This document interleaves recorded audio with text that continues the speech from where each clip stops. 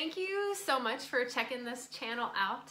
I am Jane, and I am drinking my delicious tea out of my Eva Klein original mug on my spinny chair. Enjoying that it's a sunny, beautiful day. Seriously grateful for my friend that got back from India and brought back this beautiful mala, which has rainbows on it, which I love rainbows. I feel like I would be like one of the spokespeople for like all things rainbow in life. Just made me think about like Rainbow Bright and all the kid things and Punky Brewster and all these childhood memories that I have that were so rainbow and colorful and fun and loving. The Care Bears, the My Little Ponies, and all that stuff. And it was like, whatever traumas I experienced or witnessed, I always had this like colorful unreality that I could dive back into and envision a world full of love. Which brings me to the topic that I wanted to talk on today. So I put it out there on my last video, just talking about living a fifth dimensional life in a third dimensional reality, right? Like living as awake, as ascended, as aligned, as aware, and navigating the reality in a third dimensional density, you know, where there are still people fighting and oppression and racism and just isms, really. Like, that we still live in a reality that has this stuff. And how to navigate through those old frameworks of what the patriarchal program has instilled in us, and then creating something new and aligned in a fifth dimensional reality. So someone had written in and shared some of their experience, and so I said that I would touch on that in this video, which is kind of nuts because of what I experienced yesterday with some children actually in the state capitol, and then talking with someone today and what their child experienced yesterday on a school bus, and what the person who had written in had experienced as a child, and they were all traumas, you know, and we get to experience a lot of traumas, like, you know, a lot.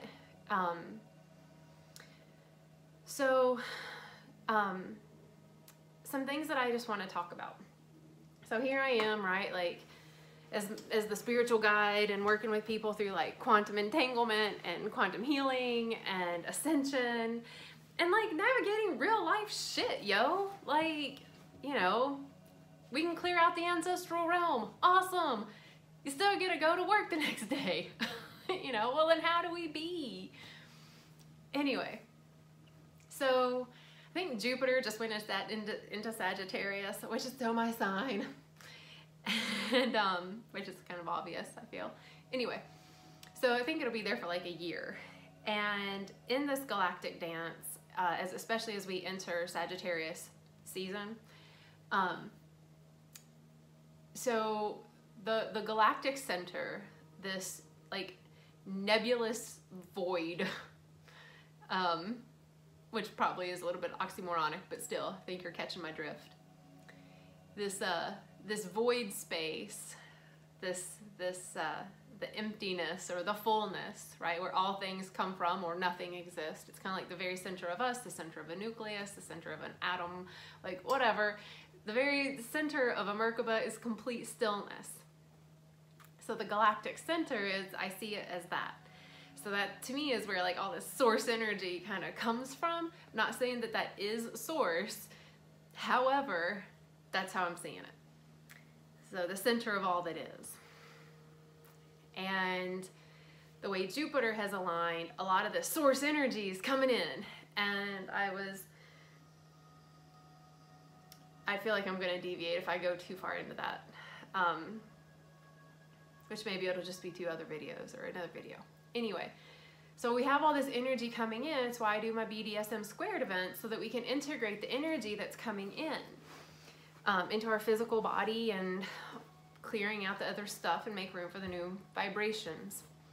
My chair is a spinny one, so I'm trying to get comfortable without moving with my flag shirt on. Anyway, So the energy that's been coming in, this past full moon, I was seeing like golden rays of energy plunk, like coming into this realm.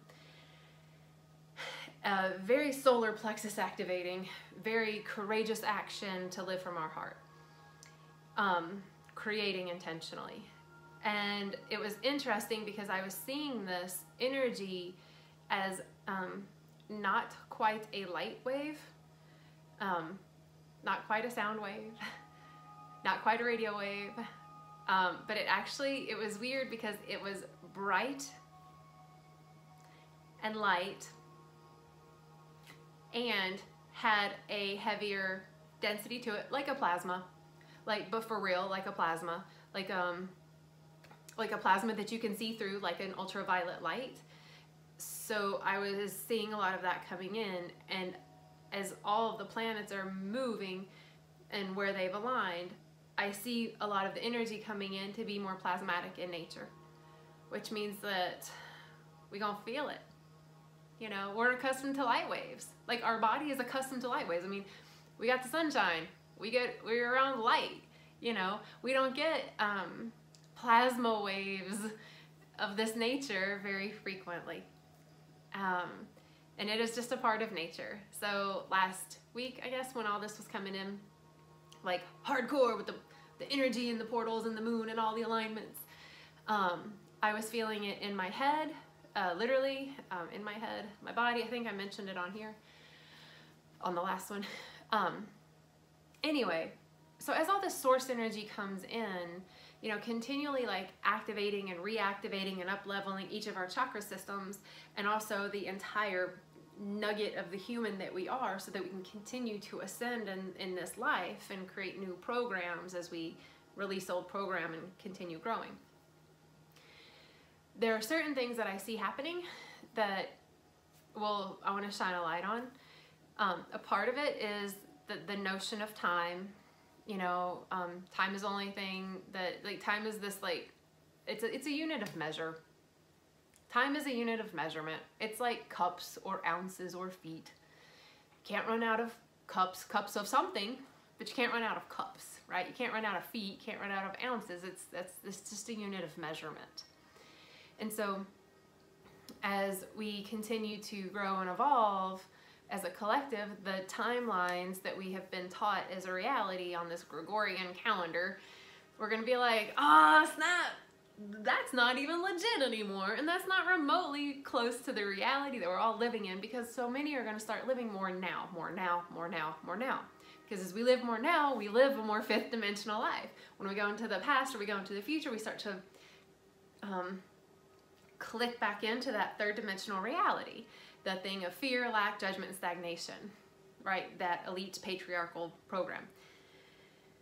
So as the notion of time starts to dissolve, we will release a big tie that bound us to that density, which kind of allows for, like, springboard, ascend.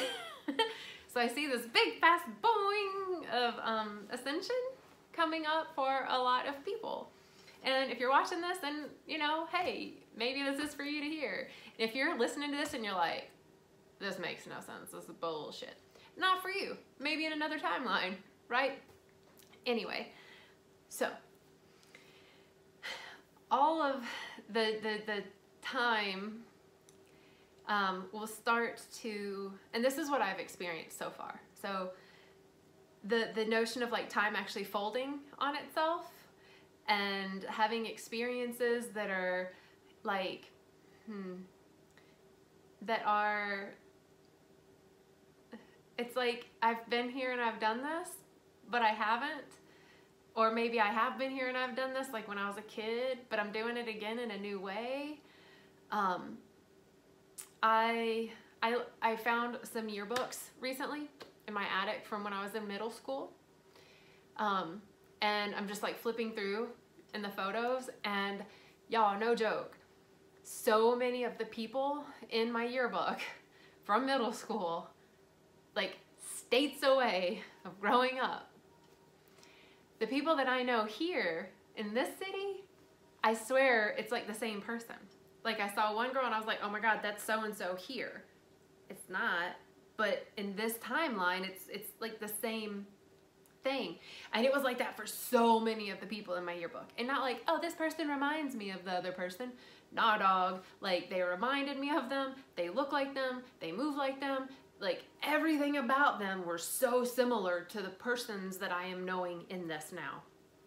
Craziness. So that's all this, like everything is happening now. You know, we have like photographs and memories and all that, but like it's a consciousness. It's a way of being. And so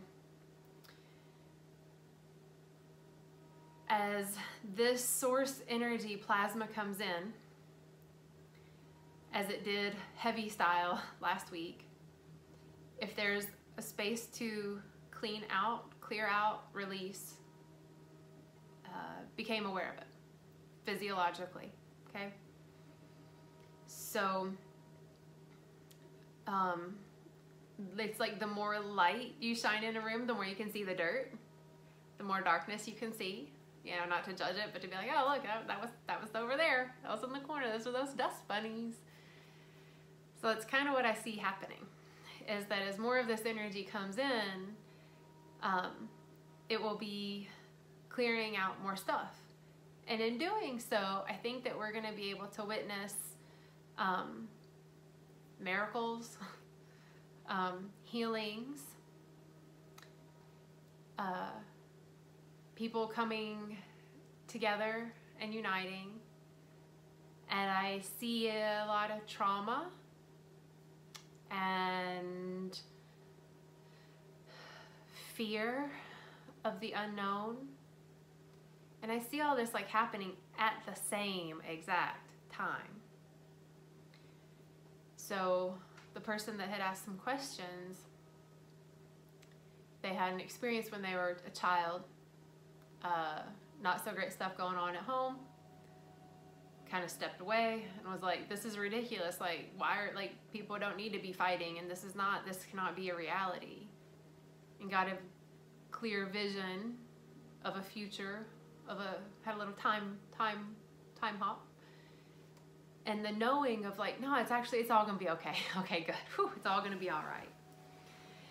And yesterday, I was with some children, and we witnessed, many of us witnessed, a really crappy car accident where an SUV T-boned a van, and the van went airborne, flipped, and landed on its side. Loud sounds, smells, you know, people, everything was like eerily silent except for the sound of just, you know, like a random horn. It was, you know, and sirens in the distance. It was very surreal how that time just kind of went, you know, and so many people like ran to the scene. And so some of the children were having a challenge in this space of witnessing this trauma. And so some were crying, some were shaking, some were just like frozen. Some weren't affected emotionally. And some were like, well, what do we do? You know, like, you know, so it was different for everyone. And a couple of them that were very affected by this witnessing were with me, and I was holding them while giving my witness statement and ID and all that stuff that the police ask for. And I was sharing with them like, you know, yeah, this is nuts, y'all, like this is crazy. And also, my nose has been itching.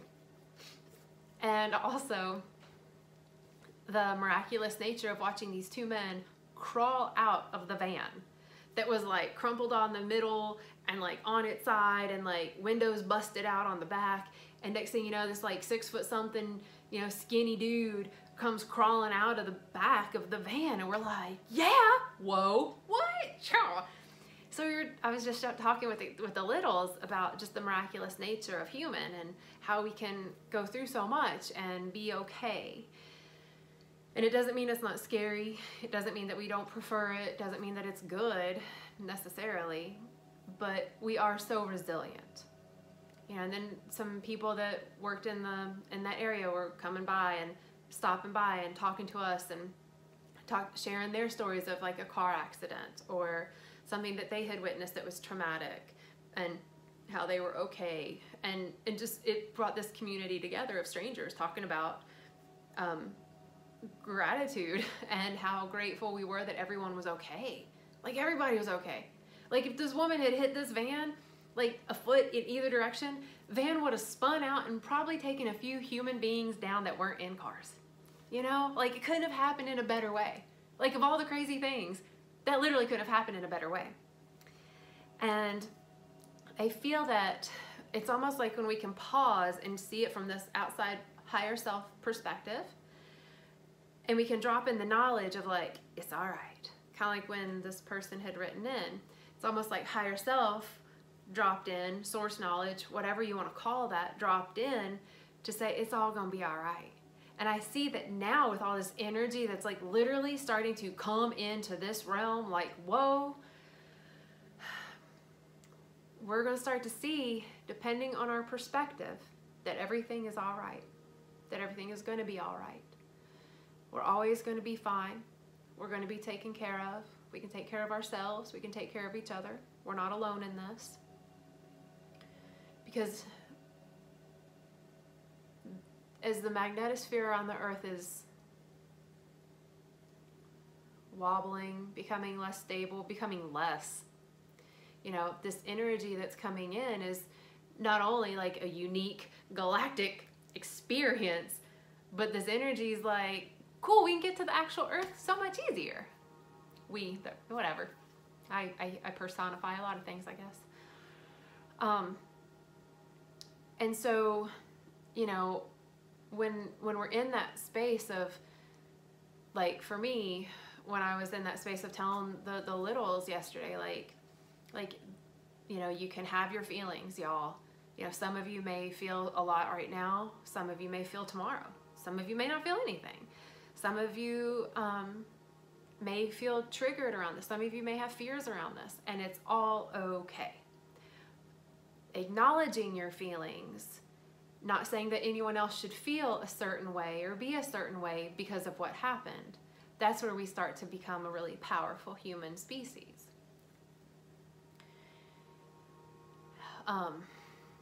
And I think that goes a lot into living a fifth dimensional life in a third dimensional reality, especially as things shift and people go through their own transformations and their own changes, honoring the way that feels to them, because for some it's really scary and alone. For some it feels like a hug and a community. You know, some people feel anger, like, no, this is not right and it should change. And it's not that any one feeling is wrong. I think it's honoring that shifts our reality so that we become vessels that can handle this source energy that's coming in. Because as soon as this source energy is coming in, and if I'm at a place that says, well, you shouldn't be feeling a headache or I don't know, whatever, or well, you didn't drink enough water and that's why your head hurts, I'm gonna blame you for your pain, then I don't want to say you stop the flow of that energy, because you can. I mean, it's energy. But you don't feel it as fun, y'all. Like source energy, y'all, if you think about source energy, it's like legit, like whatever your beliefs are. Source energy is like love and more. It's like love 3.0, you know? So being able to receive the source energy and to then be in gratitude, feel the love, feel the ease, feel the indulgence, feel the pleasure, be in that space. Then we can not ignore or be blind to when traumas happen, but we can be more grounding and solid and connected for those that are having a hard time in those trauma spaces.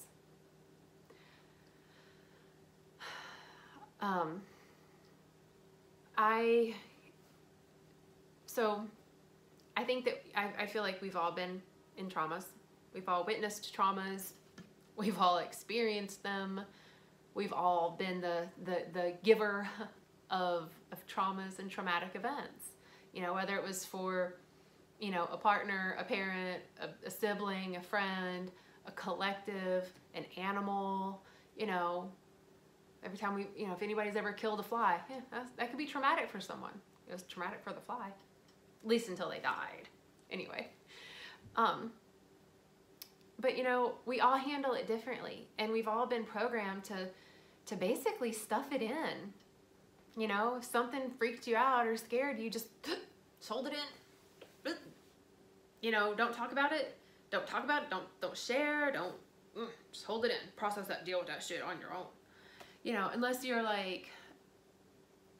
brought up like, well, because you are a woman, then you must cry, or you were raised because you're a man, then you must be angry and let it out in anger. So it's like we had those three options basically in our culture. Look at that nose. Look at that. Look, that's funny looking, y'all. Okay.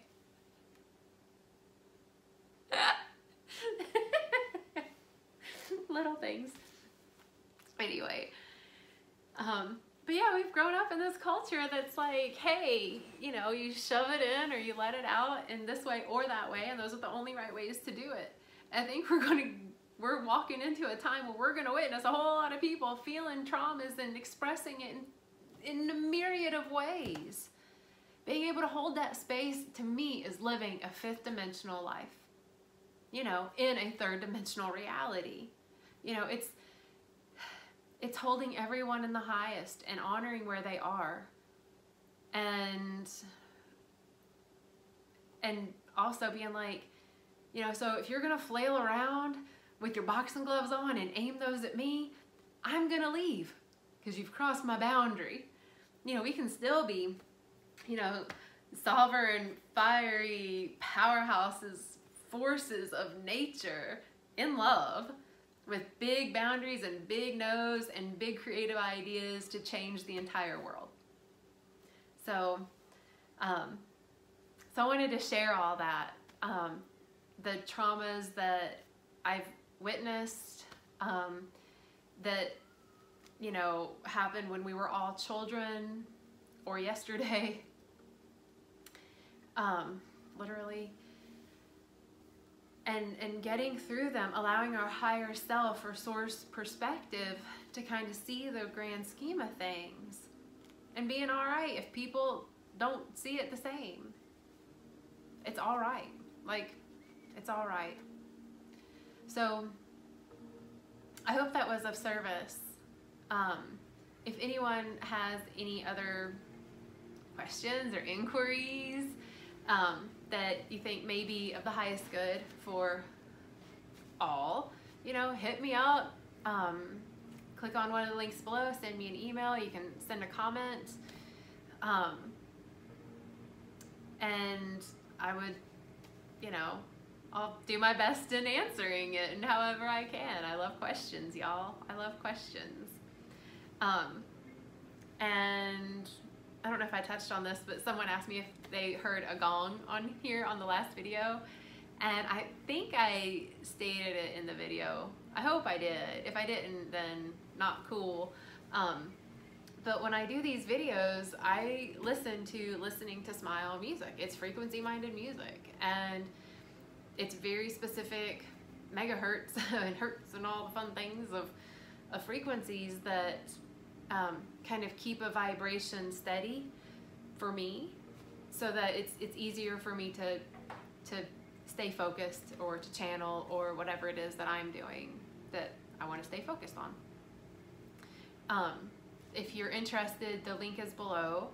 Great music for meditation and for chilling out in your home and listening in the car. Really, just, I recommend it. I've been using it for years, and I'm an affiliate, so if you use a discount code, you save like 40%, y'all, and the discount code's on there.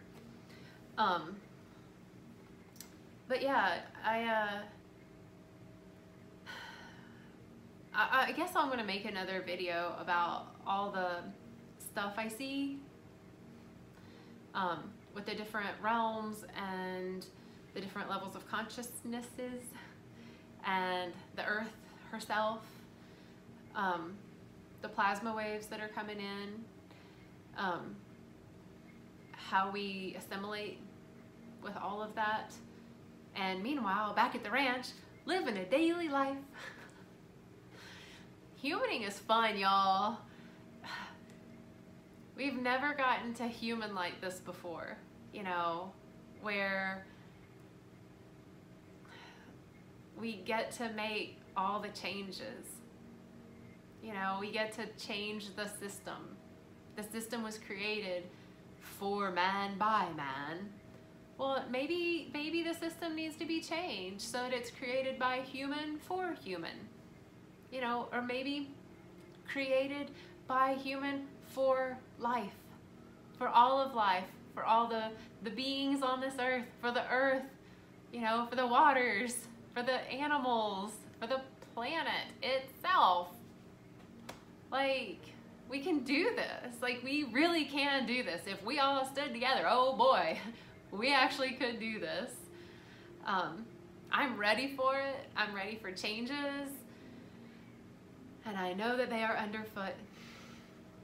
So I hope that everyone is enjoying their now and processing the traumas however you need to process them. You know, sit with it, feel it, shake it off. Literally, shake it off. It actually helps to clear the energy out of our physical body and around us.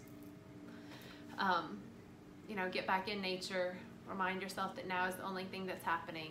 And as craptastic as the traumas are, when they are over, they are over. And there is a space of rejoicing in that. So anyway, take care of yourselves and each other. I look forward to hopping on here again. And like I said, keep enjoying these nows, and namaste.